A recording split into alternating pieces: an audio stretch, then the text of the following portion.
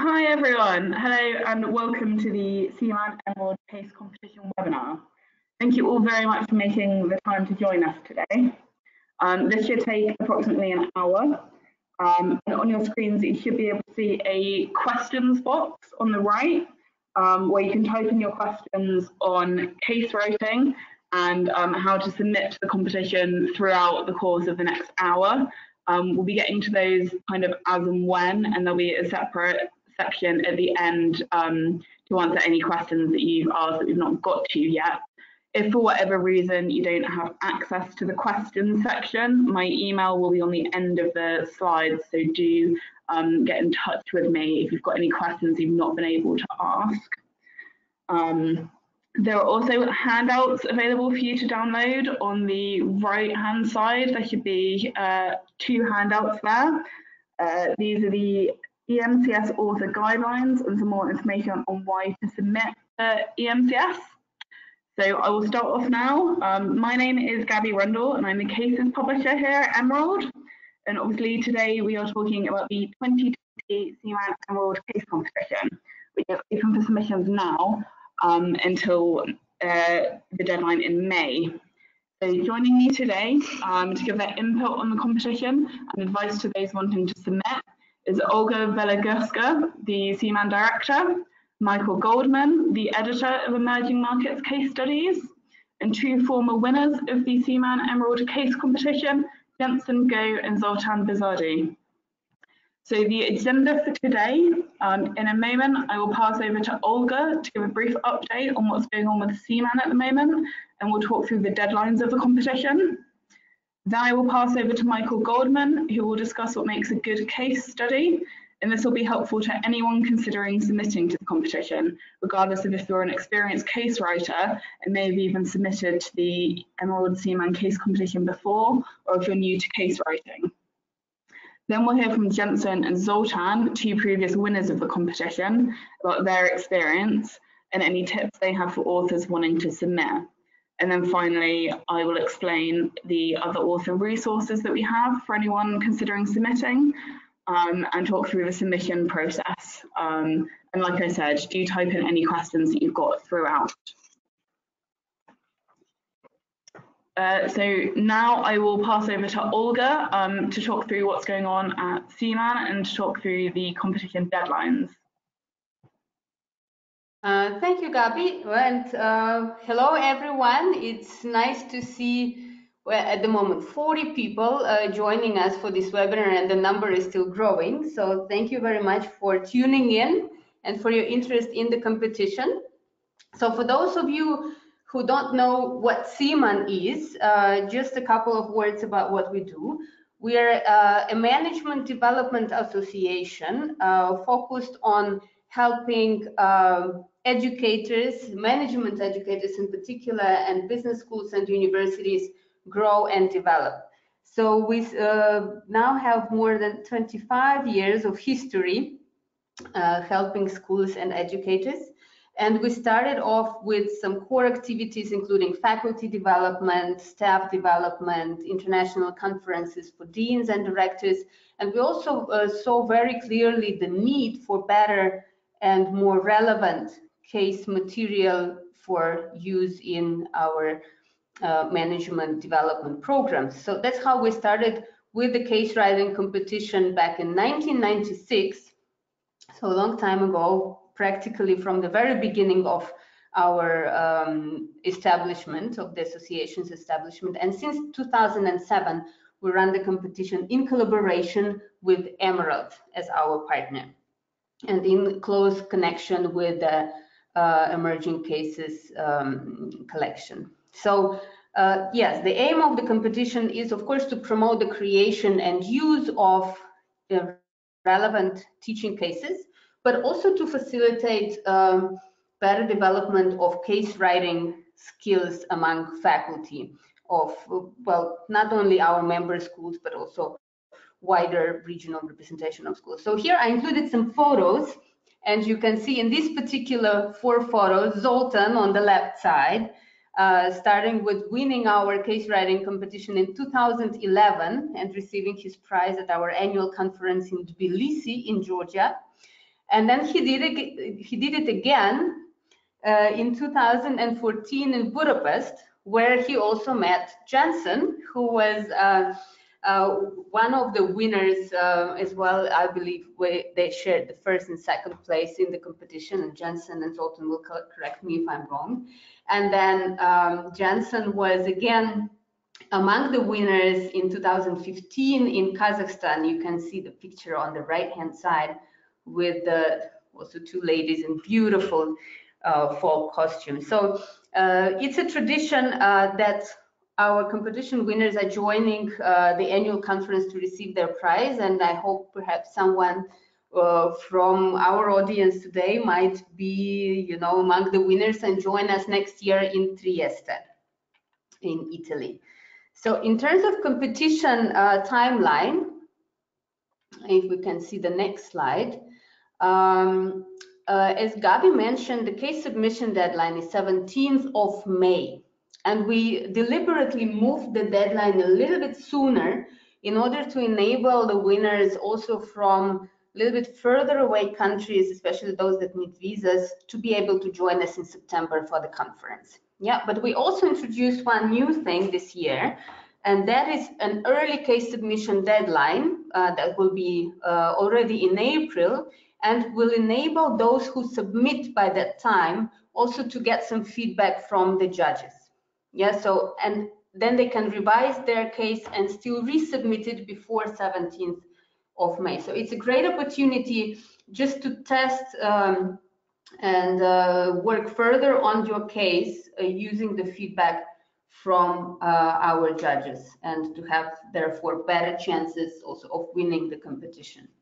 So we expect that the winners would be announced then in July 2020, and then will be able to join us in September to receive their award. And you can see here again some more photos of the winners from our conferences in China, in Prague, in Czech Republic, and last year in Wrocław in Poland. Yeah, if we can have the next slide, please. Yeah, so besides Emerald being very, very generous and providing the prize money for the winners and the possibility to publish the cases in the case studies collection, from our side, we also offer program scholarships for our flagship International Management Teachers Academy, a very practical faculty development program. And both Jensen and Zoltan, who are here with us today, are also alumni of the program, and I'm sure could share their first-hand impressions with those who are interested. Yeah, so it's a very intensive, very international program, focusing on very practical applications of teaching skills, methods, and materials, but having particular focus on the case method. And we will, if we can see on the next slide, the typical structure of the program. One back. Yeah. So it's divided into 2 weeks. So in the first week, we talk about more general pedagogical issues and the principles of teaching with cases, also of writing your own cases. And then the second week is more tailored, more hands-on, where everyone also has a chance to teach. And so typically we have a group of 30+ participants, very international, very diverse institutions, so also wonderful opportunity to learn from each other and to establish some new contacts, some new partnerships. And what we see is a lot of collaboration going on among our alumni, and we have now more than 650 alumni from 51 countries and 170 institutions. So wonderful network for potential joint research, also joint case writing, teaching exchange, student exchange, etc., etc., etc. Yeah, and we do have some scholarships also available for first-time participating institutions from certain regions. Yeah, and the last slide, please. Yeah, so and this is where our next conference will take place in September. So those of you who will win the competition will have a chance to join us for our annual signature event, the CEEMAN annual conference, where we'll talk this year about how can science and management work better together in order to help solve global challenges. Yes, so we have a number of opportunities there to meet the deans and directors of our member and partner schools, also to submit contribution in the poster session if you would like to listen to keynotes, to participate and contribute in panels and roundtable discussions, and of course to enjoy the cosmopolitan city of Trieste, which is very close to Venice as well. So this is just very, very briefly, the connection between the CEEMAN and the case writing competition and what's in stock for you. Also, if you participate in the competition, either you win or not, we're also very happy to stay in touch and to see how we can help you develop further as a teacher, as an academic, as an administrator, and also how to help your institution. So I will be happy to answer any questions if there will be some, and also please feel free to reach out to me also after the webinar if you have any particular questions. Thank you. That's great. Thank you very much, Olga. I don't think we've got any specific questions on that just at the moment. So I think we can move on now to Dr. Michael Goldman, the editor of the Emerging Markets Case Studies collection, to talk through what makes a good case study and teaching note. So I will pass over to Michael now. Thank you, Gabby, and thank you, Olga and CEEMAN for the partnership. We are so excited about the competition this year and another year of fabulous case research and publication that comes out of this work. So yeah, Michael Goldman here. I'm delighted that everyone's able to join us for this conversation. What I thought I might do for a few moments is just kind of chat more broadly about what we're seeing across emerging market case studies in terms of quality of case studies and what really drives the quality consideration. So a few moments, some slides to help us think through this. So Gabby, if we can go on to the next slide. I think the most important thing to keep in mind when we talk about case research is that case research is used in a number of different ways and has a number of different outputs.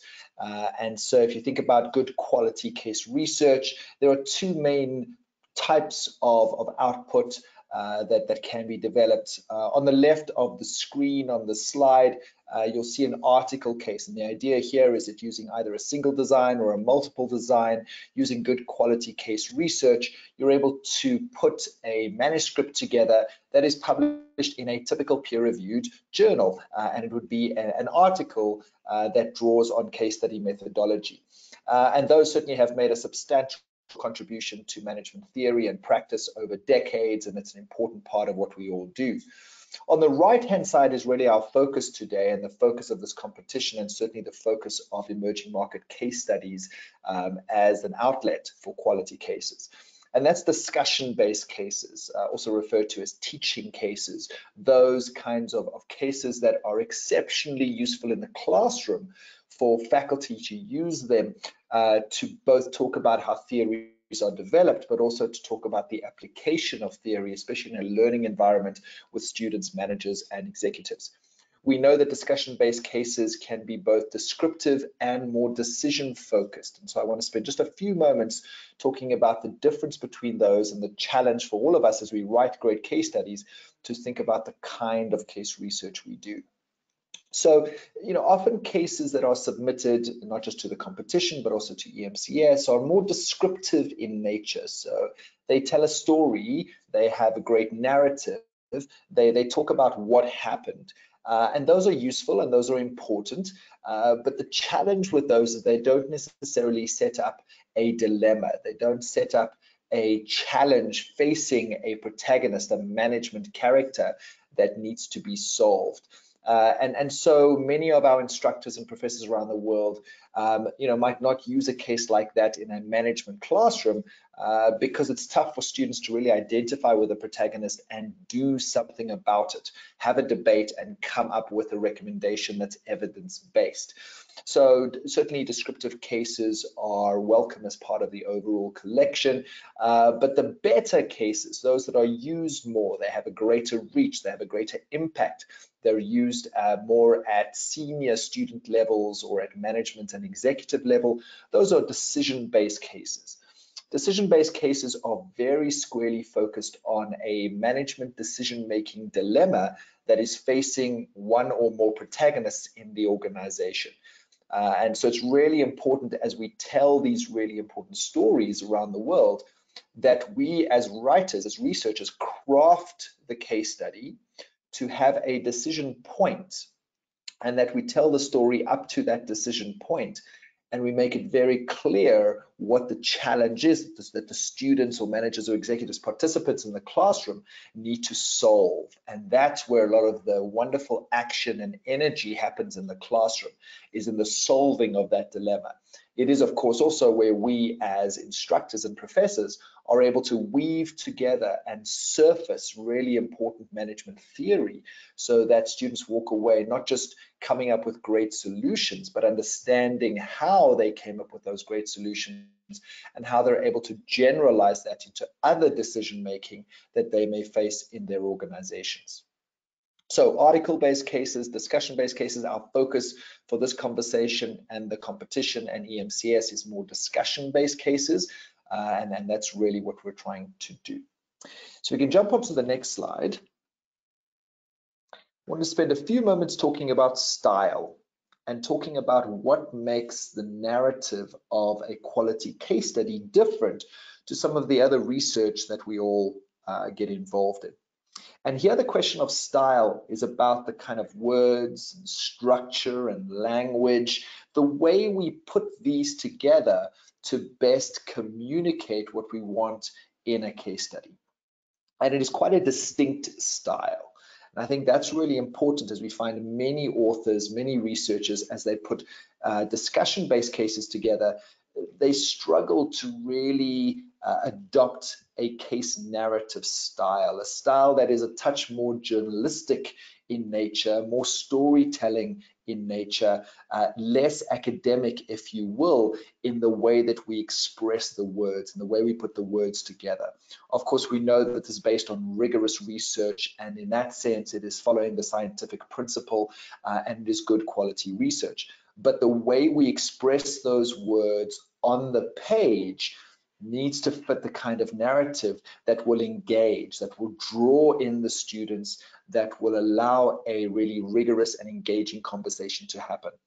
And so I think that's really important in terms of the distinctive style. On the next slide, you'll see two examples of some of my own work, for example, of how these styles differ. So if you can pop one back, Gabby.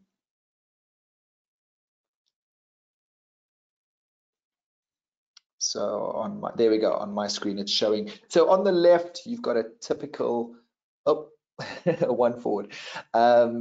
All right, I think we'll get there. So on the screen, you should see an example of two articles or two manuscripts, essentially. On the left is a typical academic article or kind of an article that you would see in a typical journal, a lot of the work that we're all involved in. And so you can see just in that introduction there, look at the title of the article, look at the introduction, look at the kind of writing, the use of references. We're writing in a fairly formal way, and that's an accepted style for how we communicate with each other within the academy. And many of us in our doctoral programs, many of us as early faculty, we learned how to write like the stuff on the left because that's an important way in which we communicate with each other around our research. Case studies, although built off the same research approach, have a different style. And on the right hand side, you can see an example. This is from a case study that we've made available on the EMCS website for anyone to take a look at a sample case study and teaching note. And you can see that it has a different style. It's a storytelling approach. and it's really about communicating the dilemma or the interesting aspect. The title is different, the feel is different, and so that's really important to emphasize. In the next slide, I want to just talk through some of the key points that we often see coming through, both in the competition submissions and more broadly. I've mentioned the opening section, having a clear protagonist in that first paragraph or two. You want to have a very clear protagonist, that you understand who that person is, what is she facing, what's the management issue under consideration, what is that dilemma, fleshing that dilemma out a little bit so that the reader is clear on what challenge is facing the protagonist, and then placing the case in some space and time. So is the protagonist in Slovenia, in Ljubljana, looking out of the window stereotypically, or doing something more interesting, perhaps being on a yacht, and it's located in January 2020, and the person is facing this dilemma. So, putting all that information early on in the case is really, really important, so that the context is set. Sometimes we find submissions where that information about who the protagonist is, what the dilemma is, and where in the space and time the case is happening, we find that hidden away a page or two perhaps further in. So make sure that that's front and center early on in the case. In terms of the narrative, I've mentioned a little bit about storytelling and the thread. Remember that the case is written in the past tense, because we typically start the case from the end point. It's like a great movie. If you think about a great film or movie, and we've just had the Oscars in the US, if you think about a great film or movie, typically that movie starts at the end. The first few minutes, think about a great James Bond film, for example. It starts with something happening, and then we go back and we tell the story back to that point, and it gets exciting again. So remember that most of the case study is written in the past tense, and all the information that's in the case should be before the decision point that you define in the case. We're going to use endnotes, we're going to do proper sourcing, especially with secondary information, but we're going to write that in a different style, more endnotes rather than references in the text. Spoken about storytelling, spoken about the dilemma. Language style, remember that it's objective third person. So she looked out the window, she faced, as opposed to obviously I or you, etc. Writing for an international audience, and I think this is really important as we write for emerging markets, is that it's we need to write in an English style that is more accessible, and that allows professors around the world, including in Western Europe and North America, to adopt these cases and to use them, so that we're telling fabulous stories of great work that's happening around the world, and it's being taught and used around the world and fully accessible. So always think about the audience and make it, write it in a global style, write it in a way that anybody can pick up that case, and without having exposure to the Slovenian economy, is able to pick it up and use it. On the next slide, just a few highlight points around the teaching notes, which we know is as important, if not more important, than the actual case study piece. In the teaching note is where we express our scholarship. It's where, as writers, we give both a teaching plan, so pedagogics, andragogy, we think about learning outcomes, we draw in great educational theory in terms of how learning happens in a room. So that's the one piece of a teaching note. It's got to be a great teaching, learning focused document. But on the other side, a teaching note is also a place through our model answers and our model analysis, where we can integrate recent and relevant theory in a very rigorous way. And so providing that scholarship into the teaching note really drives the impact and the research output of the overall product. And you can see the kinds of pieces. We have an author guideline, we have a teaching note template, so there are a number of resources available for authors to take a look at that. Last two slides before I wrap up, just some thoughts on what you need to do before you submit. And I'm very excited about this competition, having the opportunity for you to submit a draft version and to get feedback, because we know the iterative nature of research is really where the magic happens.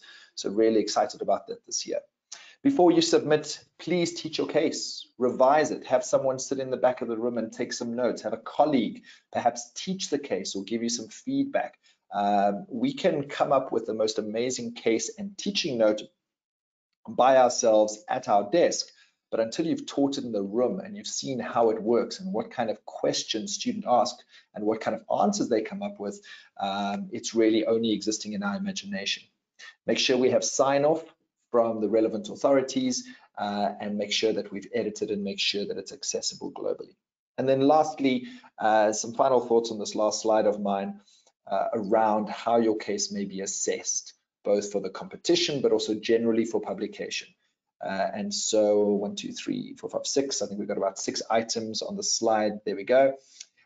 These are the important aspects. And so as you can assess the quality of your work before you submit it, focusing again, characters, decision, dilemma, sources overall that are used, the writing, the teaching side, the teaching plan, the questions, and the analysis. And so those are some of the key aspects that we are focused on. So happy to take questions as we go. Really looking forward to the conversation and look forward to many, many submissions and many of those being published. So thank you very much. Well done. Thank you very much for that, Michael. That was really helpful. We've again got a few questions, but I think we will leave them to the end for the moment. So I think next I will pass over to Zoltan to talk about his experience with the competition and for him to give any tips to authors considering submitting to this. So pass over to Zoltan now.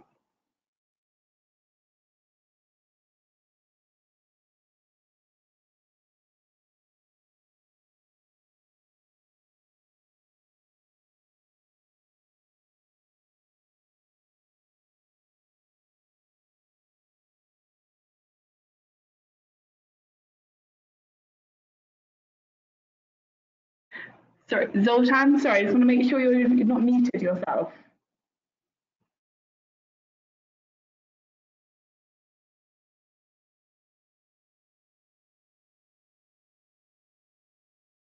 It should not be, I'm unmuted now, right? Okay. Good afternoon, everybody. You can hear me now, Gabi? Yep, that's great. Thanks very much. Okay, I did my introduction, greeting everybody around the world, whether they are in the morning, in the afternoon, or maybe in the evenings.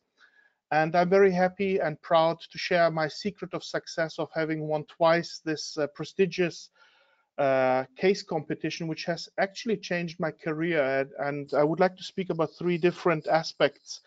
First of all, we heard a lot about the tools and techniques, and I would like to reiterate the importance of having a group protagonist. Also, I think the language was mentioned, but I would like to emphasize on the techniques, the length of the cases. And it's really difficult to write a case study which is appealing not to the jury, but really in the use of students, because nowadays they don't read that much. So the case and the teaching note have to be thought of as a joint product, as we have heard. And for this, the trial teaching is actually a great way of testing out maybe the case is too long, maybe some elements should be moved from the case study into the background information which the teacher might share during the class session. I would like to focus a little bit more on the second part now, on the theory and the teaching note and the case study construct as such. It's really difficult to write a case study because as one is writing a case study, it evolves constantly. The events are going forward, and when you reveal information, the case becomes more trivial and more descriptive. And how to get actually a case to be decision driven, I think the key is to find first a theoretical framework one wants to convey, why you want to teach a certain aspect of a decision, and keep that in the background, and then start to collect materials on one page which you would reveal as a case, and collect on the second page information and thoughts and materials which then will be revealed through the case teacher, and therefore goes into the teaching note. As for students and for the teaching part, I think the good rule I kept in my cases is basically 2 fundamental questions. what is the problem, which is basically the analysis, and then give enough ammunition, enough time, enough information to discuss the second question, which is, what is the solution, what action could be taken. Ultimately, business case studies should be for business communities, not for researchers, but people who want to learn faster in a classroom setting than doing mistakes in their own life. And therefore, the analysis part, which we teach quite well, should also be complemented with opportunities to discuss action possibilities and how to implement it. For this reason, I have published and shared with you a book chapter, which you can now see on the screen. It's been in cooperation also with CEEMAN, and it's a very interesting book in which my chapter speaks about the emerging markets context of how to teach effectively. And these case studies which we're speaking here about are actually teaching driven. They're not so much research driven. It is the other part of our academic realities that we have to teach, and teaching with cases is beautiful. You can see on the small sentence I wrote behind the introductions word, it is all styles of teaching are legitimate except the boring one. I mean, if you don't want to teach, that's fine, but if you're teaching, then the case should be a tool which you might want to use. If you can switch please to the next slide, then you can see that one way of making this case teaching planning easier is to take the Rubik Cube, which is a Hungarian invention, as an analogy. Many teachers try to teach around and they want to be entertaining and relevant. It's like playing around with the Rubik Cube and hope that you were lucky. Again, others have devised methodologies to resolve the Rubik Cube. So learning about teaching techniques helps a lot to write winning case studies. And the 3 dimensions you might want to consider when you're going to design a case is whom you're going to teach. It is called the complexity cube. It is the first dimension is who are you going to be your participants, the students, what is the context of their knowledge. The second dimension is really the course subject, the case in terms of academic input. And the third aspect is the organizational setting. And having 2 long cases, you anticipate probably that the students, the participants are very disciplined. Let me move briefly to the third aspect, the most important. I'm an expert in finding internal motivation. It's called the flow. Let me tell you that having a flow, your own internal drive to be a case winner is actually a great additional resource to all the techniques and all the knowledge.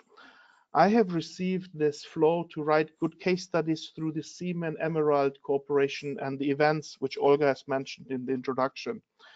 So most people will get inspired how great teaching can work with great case studies on such professional faculty development events.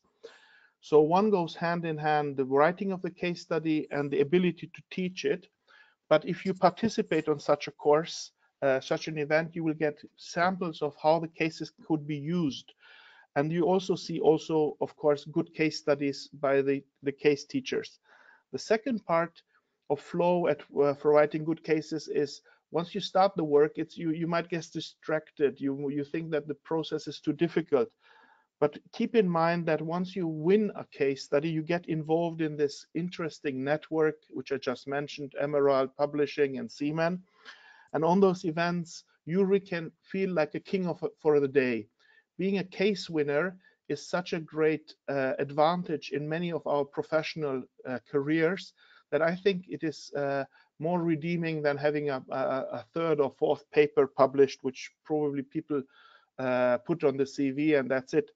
Because once you have a case study, your own case study, and you submitted it and you get also the stamp that it was a good one, you will love teaching with it. I use my case studies after many years again and again because they had a decision dilemma and it has been well crafted. But each time I'm using my own case studies or cases which have won, it makes the day of being a teacher and an educator beautiful. It gives me then the flow of transferring the knowledge. So these are the thoughts which I would have liked to share with you. To summarize, tools, techniques, the balance between theory, teaching note, and the case itself. And third aspect is to find your flow, which is not is a psychological process, and it can be kicked off in communities, in learning and case writing communities such as this one, and ultimately you share your knowledge, the case in your own meaningful activity, which is being an educator. Thank you very much. Thank you very much for that, Zoltan. That was really helpful. So I think now I will pass over to Jensen, another past CEEMAN-Emerald case competition winner, for his insights into the competition and any tips for authors wanting to submit.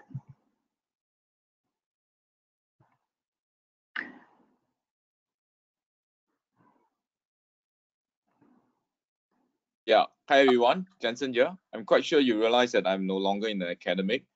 So those two cases that I've written out was done in those days when I was still in the business school in a private university of Singapore. Actually, I have a slightly different experience from Jotan, so it's interesting that we could compare notes and you can see there are actually different pathway when you're interested in writing case. For me, when I decided to write case, it's purely for developmental purposes because I've been a case study researcher. And I always wonder how could I write good cases to teach, and I thought the best way to challenge myself is to write a case and submit it to a competition and see whether the way in which I wrote could be recognized by other people. So I do it purely for developmental purposes. And the approach that I undertake was also slightly different from what Jotan has shared. I'm sure he might have written cases that's doing a different approach. So I share with you a different perspective or different way in which you can approach this. For me, the starting point is always looking for interesting phenomenon. So you can always find a lot of interesting phenomenon that is on the newspaper or in companies that or people that you interact with. So for example, right now, with the coronavirus spreading, it's quite interesting that you could find a case that, or maybe a certain phenomenon that's relating to how healthcare manages, particularly in Singapore, the coronavirus. And that would be something of significant interest to anyone who is thinking about understanding the challenges and the dilemma that they face. So phenomenon to me is the starting point. I look for interesting phenomenon. And of course, those phenomena will present a dilemma that we could write a case on. But you might wonder, if you have a good phenomenon and you can collect, and if you have access to it and you can collect data, then what about theory? So what I usually do is after I collected the data, preliminary data from secondary sources, I will try to find access to that organization to be able to actually have an interview with that person. So through the interview plus the secondary data, that's where I form an idea of how I could frame the phenomenon, and I look for theories that could be able to meet those, get aligned with the data that I've collected. So I have this book that I really always reference to. Could be a good resource for you when you're thinking about how to connect your data with theories. It's called a little book on big management theories. So within it, there are a lot of more than 20 to 30 management theories, and they actually teach you how to use it. So that book is a good summary of all the various different theories, and you can actually try to do alignment. When you collect the data, you look for those theories and see how you could craft it out into a compelling stories, and where people are interested to read and interested to get to know more about the dilemma and face all the situation that the protagonists are facing. So that's one aspect of crafting the case story. But on the other side of the teaching notes, what is really fundamentally important that you need to reflect on is your teaching philosophy. That means, where do you think learning really happens for your students? What is your philosophy of teaching? And this anchor a very important aspect of how you will write your teaching notes, and how would you think about your teaching approaches. Because I give you an example. For me, I personally believe that as a teacher, I need to create a right environment for learning to happen. I'm much like a gardener, right? I don't think about certain specific, very clear learning outcome that the students must intentionally be able to meet, but I try to think about the outcome from a standpoint of creating the environment for the outcome to happen. So that's my teaching philosophy, and that's why when I'm writing the teaching notes, I think about how to create that outcome and what are the activities that I need to do in order to create the outcome. And of course, I tested it out to make sure that the intended outcome is actually being created. The other thing that you need to think about, right, is about student learning. How do you assess learning? How do you induce learning? So this is the part where I think the first time round when I was writing it, I actually reached out to Jotan and he actually gave me a lot of tips about this. I think one of the things that I learned from him is how do the kind of skills that you want the student to acquire at the end of your case actually play a big part on how you write your case as well. So for example, if let's say you want the students to develop their ability to sift through massive amount of data, then you will obviously write cases right, with a lot of information, a lot of some are redundant and some not relevant at all, some are really relevant, and you want to train them to be able to sift out those data. So these are some of the skills that you need to consider when you're writing your case as well as your teaching notes.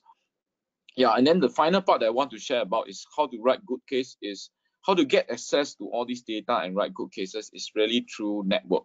So my personal experience is I do a lot of network, so I was able to get hold to my the first organization that I was able to win the case. And in the winning, when I went to Hungary to receive the award, I was seated beside a teaching award winner, and his name is Adrian.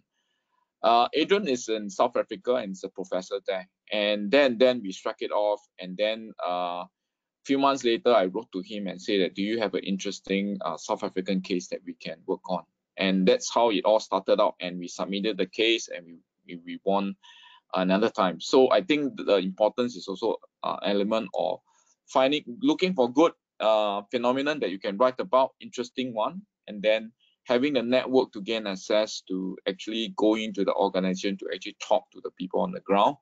Then finding a theory books that you can rely on to actually think about the theories, and of course on the teaching side, you have to think about your teaching philosophy and what you want the students to learn. So that's all I like to share. Yeah, thanks. Brilliant, that's great. Thank you very much for that, Jensen. So now I'm going to be talking you through how to submit a case to the competition, the author resources that we have available, and the rights requirements. As I mentioned at the beginning, there is a section on the right of the screen with some handouts, and these are the EMCS author guidelines and some reasons on why to submit to the Emerging Markets Case Studies collection. All of these slides will be sent around at the end of the webinar, so you will be sent these links. So on the screen, you can see the link to the ScholarOne submission site. So when you're ready to submit the case, you just click on this link. If you don't have an account already, you just create one. And one of the first questions on submission is, are you submitting to a case competition? And the CEEMAN 2020 is obviously the option that you would select. All cases need to follow the standard EMCS author guidelines, which are attached to the webinar. If you can't download these for any reason, or you don't get the links don't work, I can email you these afterwards. All the cases should have a developing and emerging markets focus, and all cases need to be teaching cases based on a real situation in a company with a clear decision-making solution, and obviously all need to have an accompanying teaching note.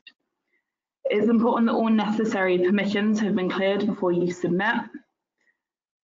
This includes case study consent from the company that the case is focused on, if any primary research has been carried out, as well as permission for any images or photos or any references to images that are in the case that you've not created yourself.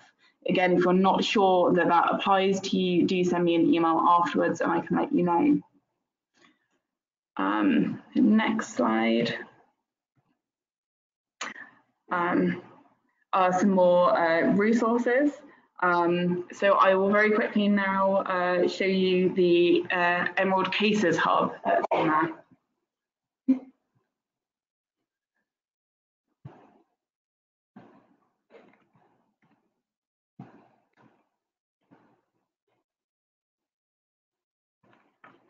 So I just wanted to bring your attention to this new cases resource that we have. Some of you might already be familiar with this.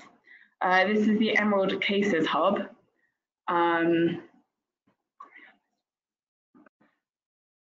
We've got 4 modules on here on how to write case studies.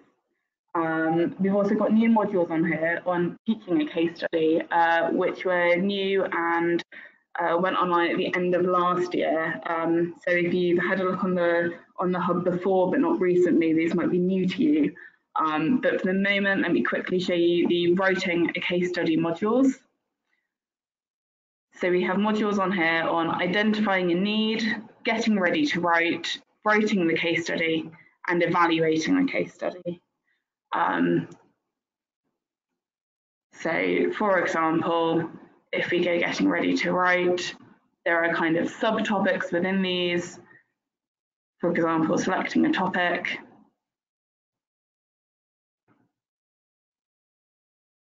And there are various resources on there. Dr. Michael Goldman helped us put this together. So there was a lot of information specifically from him on this. And again, it would be specifically beneficial to anyone wanting to submit to the Emerging Markets Case Studies collection. Now I just quickly go back to the other author resources that we've got.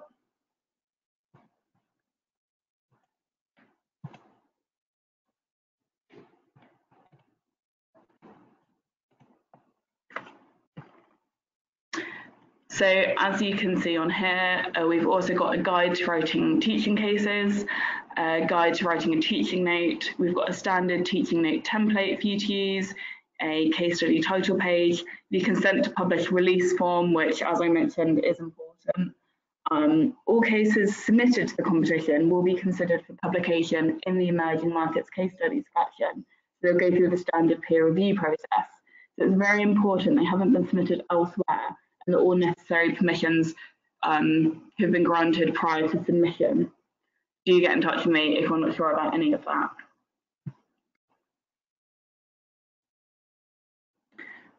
Oh, sorry, and then just a note on the Emerging Market Case Studies collection a bit more generally. As I said, all cases submitted to the competition will go into the peer review process and will be considered for publication in EMCS.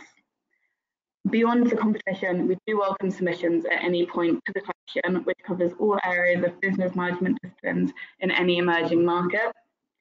We also pay authors £100 on publication of their case study.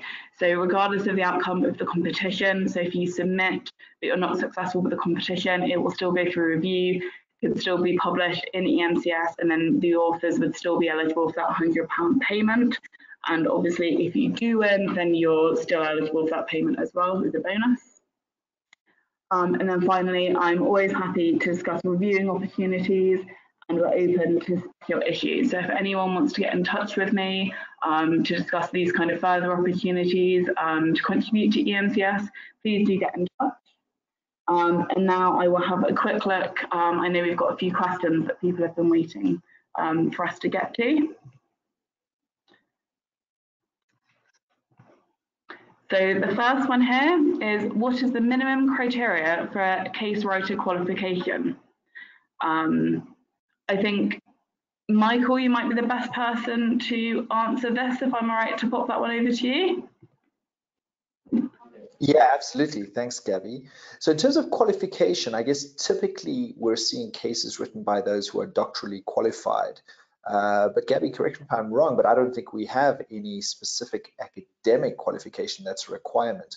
My sense would be that those people perhaps without doctorates who are doing really good case research, perhaps from master's level qualification, master's level studies, I think would certainly be able to put together great cases. And I know, for example, that a number of professors are working with their MBA students and other master students to develop great cases. So from a qualification point of view, I don't think there's anything set in stone. The key thing is about doing good quality case research, as has been discussed today, and putting that together into something that is extremely engaging as an output.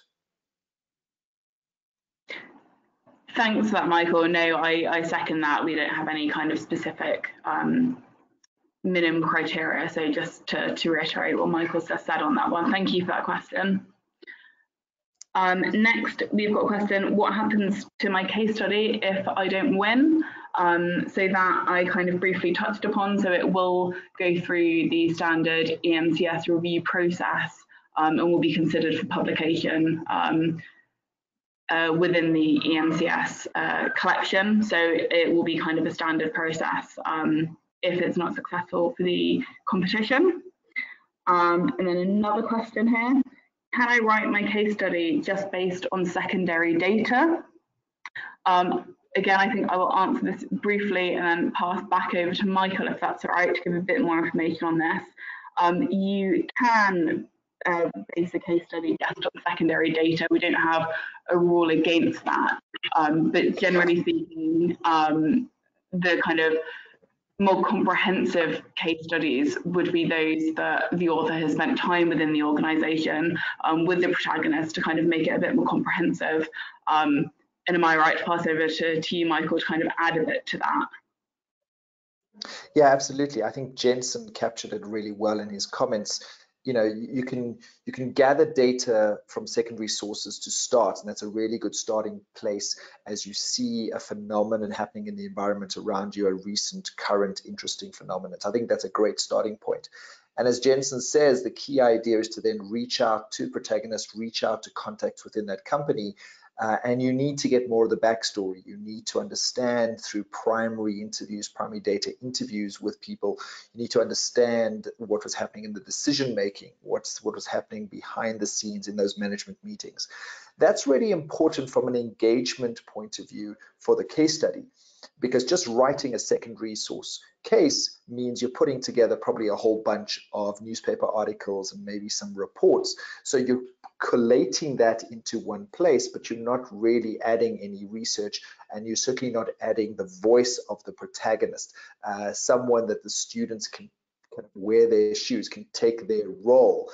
This is also really important because some people write a case only with secondary source data, but they infer actions and beliefs to the protagonist, right? So Jane is in Slovenia and she was feeling sad, or she was feeling apprehensive about this upcoming board meeting. Well, how do we know that Jane was feeling apprehensive if we don't actually talk to her? And for us to infer or to, create the storyline just from secondary sources runs the risk of not actually being true. And so that's why it's really important that we interview Jane, for example, in Slovenia, have her sign off on the way we've expressed her actions and beliefs in the case, because it is therefore actually true. So yes, you can write cases from secondary sources. They're typically more descriptive. They don't really have the depth around the dilemma. It's unlikely that those cases are to be, extensively used. They might have a more limited reach, and it's unlikely in our experience that those are going to be award-winning cases. Thank you very much for that, Michael. That was really helpful. We've got another question here. After the case submission, do I give the copyright to Emerald? So at case submission, part one of the submissions questions is you confirm you've not submitted it anywhere else. So at the submission stage, that is all we ask for. Once the case has been accepted, we then ask, we send authors a copyright transfer agreement. So obviously it's only upon acceptance that we ask for the copyright. And if the person who's asked this, I can send some further information about the kind of personal use. So we would own the copyright, but you can use the case study on kind of a personal repository, and there are certain limitations there. But yes, on acceptance of the case, we would expect the copyright to be assigned to Emerald. Brilliant. I think that's everything for the moment. If you have any questions that you think of after this, my email is on the screen there. So please do get in touch afterwards. Oh, sorry. I'm getting a few more questions here now, and I will respond to you all individually. I'm going to very quickly time for one more, sorry. What happens with the permission letter if the company was liquidated? Sorry, I'll answer this one just briefly. If the company has entirely ceased to be running, then case study consent can't be granted. Again, we would want the kind of details of it, of what happened to the company, but then that is something that we'll be able to look at and potentially be able to publish without case study permission. But what we do find sometimes is a company might be taken over by another company, in which case we would still require permission from the company that now owns the original company, if that makes sense. Sorry, so I will kind of running out of time there now. So like I said, if you do have any questions after this, do send me an email and I will get back to you. The slides and recording will be sent around to everyone who has attended. And if you do know anyone that this might have been of interest to, please do share the slides and the recording around to them, and do share my contact details with anyone who might be interested either in the competition or in collaborating with EMCS more generally. So I would just like to finish by thanking everyone who joined us today, and especially thank you to our panelists, to Michael, Jensen, Zoltan and Olga. Thank you very much for sharing your expertise, and thank you to everyone who attended. I hope you all enjoyed this and it's been useful to you, whether you're a new case writer or a more experienced case writer. I hope this has been helpful, and just good luck with your submission to the case competition. Thank you very much, everyone, and I hope you have a lovely day. Thank you. Bye-bye.